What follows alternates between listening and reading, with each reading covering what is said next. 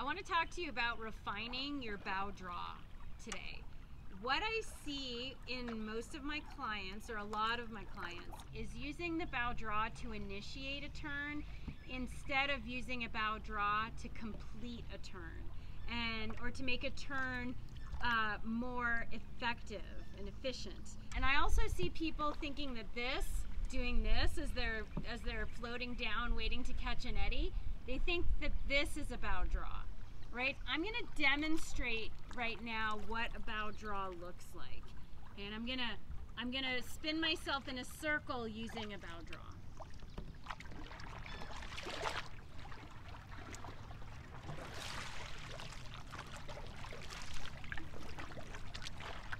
Okay, so a bow draw isn't this, right?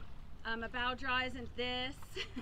A bow draw uses a core rotation, so I rotate and then I feather my wrists and my hands are stacked, so it's a very vertical stroke.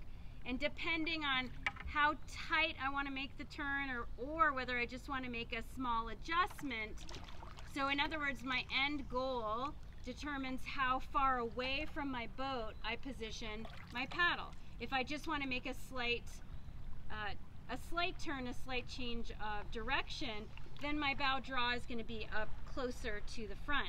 If I want to really refine a turn, complete a big turn, right, I might plant my bow draw a little further away. I don't keep my boat flat paddle and then initiate a bow draw to try and turn.